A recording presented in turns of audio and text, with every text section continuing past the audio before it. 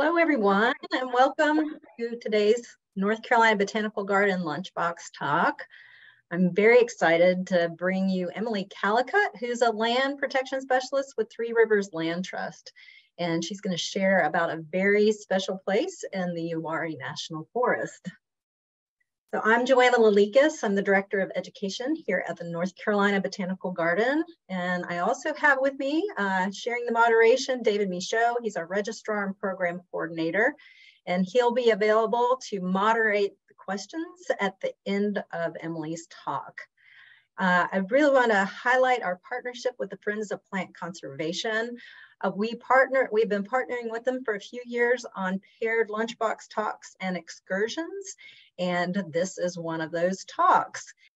I'd like to take a moment to thank Tom Keenan for serving as a fall 2022 Lunchbox Talk event host at the Longleaf level. We're so appreciative for Tom's contributions to support program planning, accessibility, and the reach of our Lunchbox Talks. And I'd like to introduce our special guest today. Emily Callicutt began working as the Land Protection Specialist for Three Rivers Land Trust in February of 2021. She attended North Carolina State University, where she graduated with a Bachelor of Science in Fisheries, Wildlife, and Conservation Biology in the spring of 2020. Her studies included ornithology, herpetology, and field work throughout North Carolina. And she's also a certified associate wildlife biologist. Before coming to the Land Trust, she worked on wildlife management projects for private companies and managed the hunting program on a wildlife refuge. As a Montgomery County native, Emily is passionate about conserving the natural land she's been able to enjoy in the region. And in her spare time, she's an avid birder and also enjoys hiking, paddling, and baking. So, Emily, thank you so much for joining us today. Thank you for having me. I'm excited to share a little bit about the work that the Land Trust has been able to do in the Uwharries. And let me get my screen shared.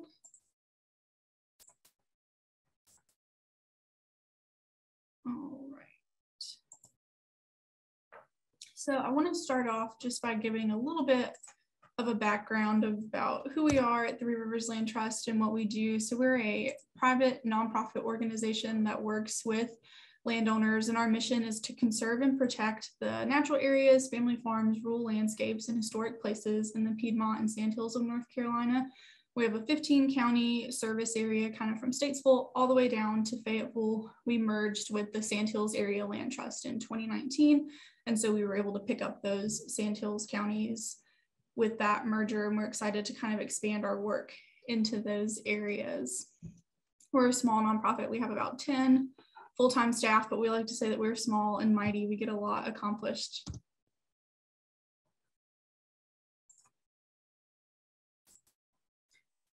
And something that I think really sums up the work that we do at the Land Trust is best brought forward in this quote from John Sawhill, who's the late president of the Nature Conservancy, that in the end, our society will be defined not by what we create, but what we refuse to destroy. And for us at Three Rivers Land Trust, that means that we're protecting the biodiversity of the areas we work in. We're ensuring that the people in our area have access to clean water through riparian buffers and clean air through the forests that we protect. We want to ensure everyone has access to recreation, cultural and historic resources. We also do a lot of work in farmland preservation to make sure that these local farmers can continue to provide the food and fiber that is so important to the communities, and that everyone has access to open space for just general quality of life. But kind of a brief history of us: we were formed in 1995 and came out of the Yadkin PD Lakes project, and we were able to get our 501c3 status in 1995 and protect our first property in Davidson County.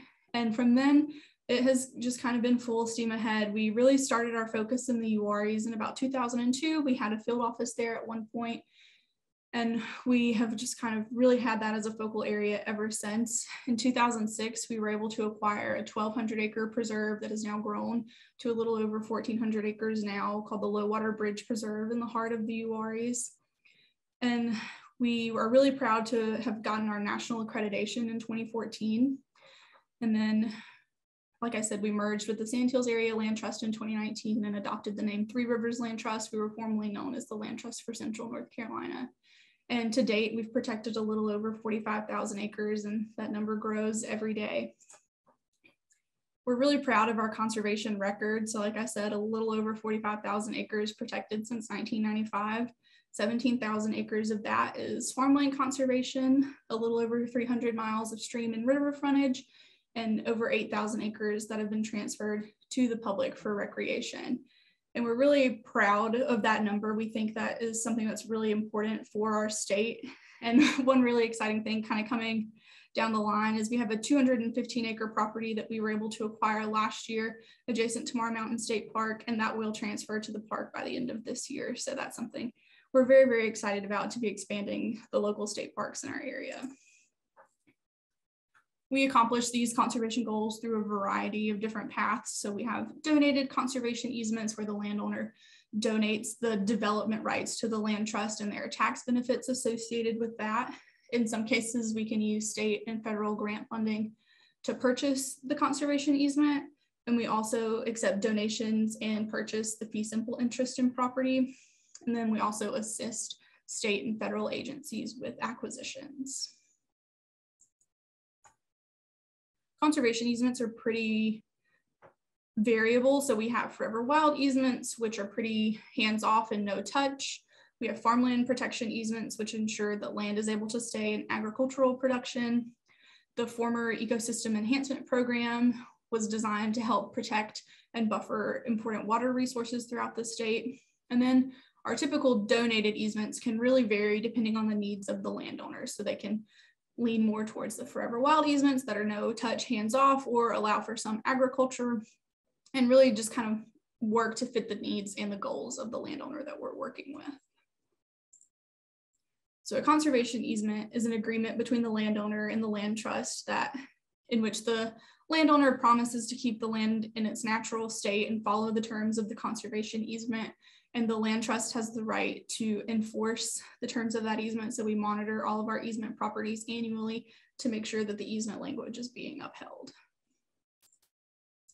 There's a variety of funding that is available to do this conservation work. Probably the three biggest ones for us are the North Carolina Land and Water Fund, which help protect water resources and natural areas across the state.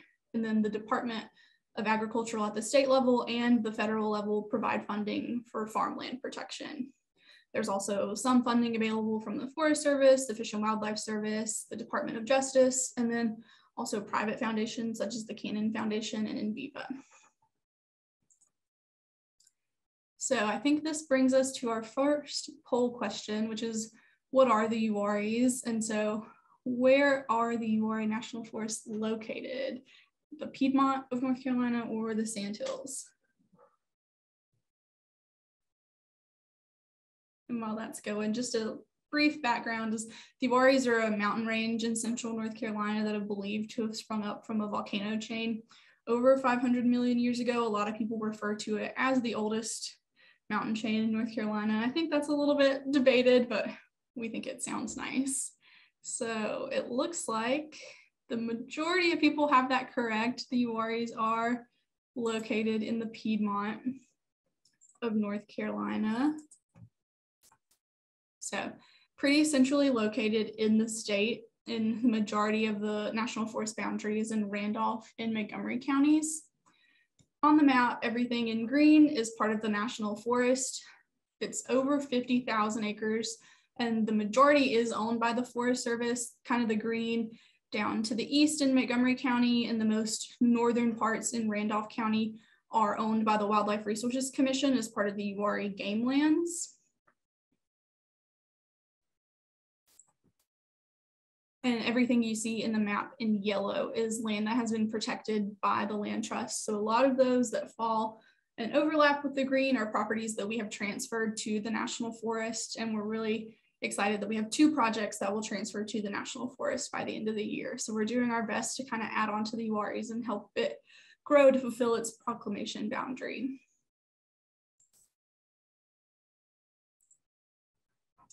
So why do we care about the Uwharries? I'm a little biased because I grew up there, so I just think, of course, everybody cares about the Uwharries. They're one of the most special places I've ever been, but they are one of the most biodiverse areas left in the Piedmont, and it is a big economic driver for Montgomery County. A lot of recreation dollars come into the county because of it, and so it's really important that we protect these areas so that they're there for future generations to enjoy. There are tons of recreational opportunities in the Uwharrie as a national forest. You can hike the Uwharrie Trail. The Uwharrie River is a great paddle. There's mountain biking and horse riding trails. There's areas to go fishing and hunting. And off-roading is kind of the really big recreational draw for the Uwharries. There are miles of off-roading trails. One thing that's been a focus for the Land Trust has been the Uwharrie Trail. When we first started working in that area in the early 2000s, the trail was pretty fragmented and could not be hiked in its entirety, and we've worked over the years to help reconnect that. And we host a backpacking trip twice a year, every spring and fall, to get folks out and celebrate the Uwharries and the Uwharrie Trail. So if you're interested in backpacking, it's a great way to get involved with us and get involved in the Uwharries. We like to say that it's the only hike that you'll gain weight on. We feed you very, very well. We have wonderful trail angels who make sure everybody's well fed, and we provide all your water. So it's a really good backpacking introduction. Before we started working on our reconnection efforts, there were 4 gaps in public land that prevented the trail from being hiked in its entirety. And we've luckily been able to close all but one of those gaps. And so there is about a 3-mile road walk in the northern portion of the trail, but we're hopeful to keep working to close that gap so that it can be hiked in its entirety very soon. And throughout the Uwharries, there are lots of unique and rare species, from plants, reptiles, songbirds, migratory waterfowl, amphibians, and unique ecosystems. And we'll kind of talk a little bit about those. So some of the unique migratory waterfowl that we have, kind of working clockwise, we have anhinga, yellow-crowned night heron, tundra swans, and wood stork. And I want to say thanks to Crystal Cockman, our associate director, for all the great pictures. We have mole salamanders, black-crowned night herons, the scarlet kingsnake, and the black-throated green warbler. And then a few unique and rare species. So I think this brings us to our next poll question, which is, what is the common name of this species? I'll give everybody a minute or two to get that answered.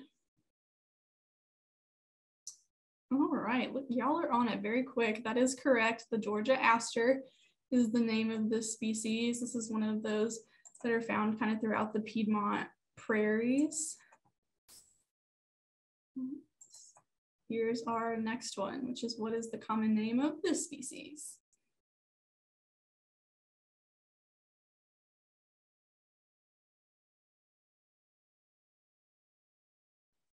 All right, it looks like everybody is correct. Again, this is the fire pink, which is found pretty commonly throughout the Uwharries.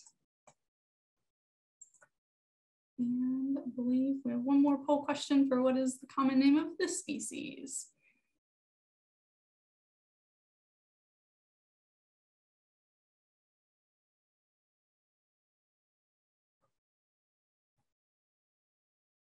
All right, and it looks like everybody got it again. That is the Schweinet sunflower. This is a lot of the protection work in the Uwharries has been centered around the Schweinet sunflower. The Land Trust is lucky enough to own a few properties that have Schweinet sunflower on them.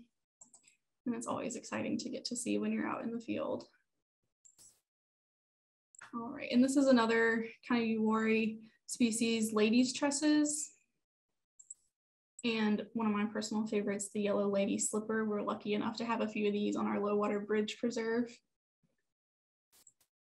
And then one more is the wild white indigo. And so these are all kind of some of the species found throughout the Uwharries that make it unique, which brings us into kind of why we're all here today, the Long Mountain Slopes property. So this is a 233-acre property that was purchased by the Land Trust in 2004. Funding for this came in part from the North Carolina Land and Water Fund. And it was purchased from the Blair family, who's a pretty prominent family in Montgomery County. So we were thankful to be able to work with them to protect this property. It was placed under a conservation easement and transferred to the plant conservation program in 2005, and they own this property. As you can see, it's right adjacent to the Uwharrie National Forest and really close to the Uwharrie Trail. The Joe Moffett trailhead is kind of how you get to Little Long Mountain, which is what this property is located on the slopes of. It's a beautiful view. If you've not ever done any hiking in the Uwharries, I highly recommend going up to the Joe Moffett trailhead and hiking up to Little Long Mountain. And it is also close to a few other properties that the Land Trust has protected. So the brighter orange is a property that the Land Trust owns, and then the one in the kind of brown color is a project that the Land Trust purchased and transferred to the Wildlife Resources Commission. And here's an aerial map just to kind of give you a better view of the property. It's mostly hardwood forests. And what makes it so unique is all of the natural heritage elements on the property. So two that kind of have unique plant communities associated with them are the Piedmont Monadnock Forest and the Piedmont Basic Glade. But there are several other elements located on and around this property. So it was really important that the Land Trust worked to protect it. And we're thankful that PCP now owns it and stewards this property. There are two species of concern that are found on the property, the mountain camellia and the Piedmont indigo bush, pictured here. And the mountain camellia is a large shrub to small tree with these beautiful white blooms in the summer. And it's often found in these acidic bluffs and kind of stream margins that we have on the Long Mountain Preserve property. There's also a few occurrences of it further south, closer to the Jumping Off Rock trailhead. I was actually able to get to see these in bloom for the first time this summer, so that was really exciting for me. And they are classified by the Natural Heritage Program as significantly rare and a vulnerable status through the Plant Conservation Program. The second species of concern on the property is the Piedmont indigo bush, which is a perennial shrub with a late spring to early summer bloom. It's often found in these rocky woodlands throughout the Piedmont region, like what is found on the Long Mountain Slopes Preserve. And it is also classified as vulnerable through the Plant Conservation Program. So if you would like to get out and see some of these properties and get maybe a glimpse at some of these species, you can join us on November 12th at 10 a.m. for the paired field trip with this lecture. It'll be led by Crystal Cockman, our Associate Director, who is a wealth of knowledge on the Uwharries and the plants found within them. It is kind of steep terrain, so we just want people to be aware of that heading in. And this is actually the view from Little Long Mountain, which is located really close to the property. Hopefully we'll all get to go get the chance to see this before we leave that day too. And I believe the registration link for this is in the chat, so please join us for that if you are interested. And a few more opportunities to get out and involved in the Uwharries. If you have any children in your life, we are actually having a youth birding hike this Saturday. We'll have John Gerwin with Brian O'Shea with the Natural Sciences Museum is coming out to help us teach some kids about birding and just getting them out in the outdoors this Saturday. And then November 5th, we are also having a hike at our Poison Fork Forest property in Randolph County.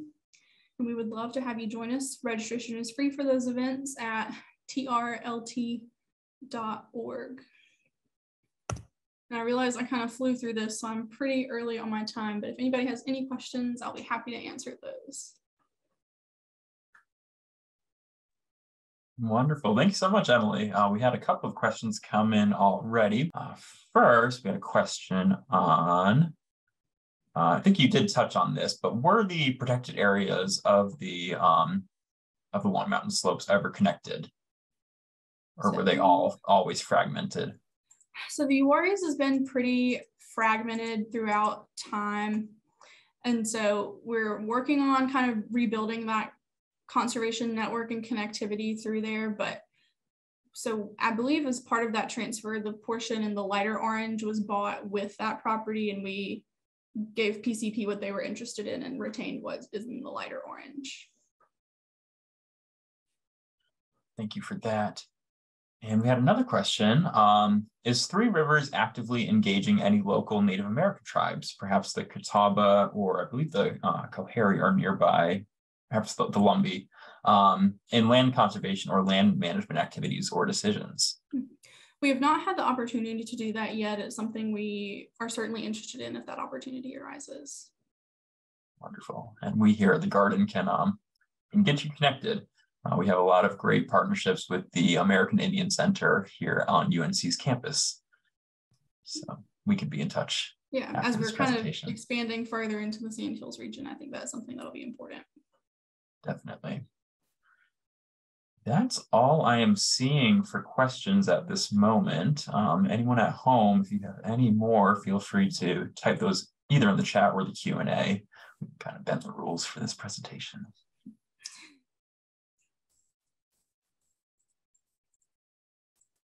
Yep, and that's my email address too. If anybody wants to kind of connect offline about that, I'd be happy to as well. Fantastic.